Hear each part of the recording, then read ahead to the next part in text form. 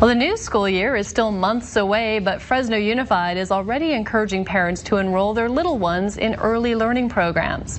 The district held a registration fair today.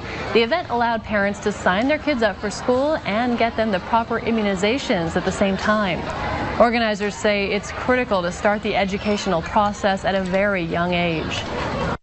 This is the first jolt for learning, and we want to make sure that they have a wonderful foundation, because we understand that if they're not reading and writing on level by grade 3, that we're already going to have some issues and concerns. So we want to make sure that we're bringing them in at the right time and to move them at the right space.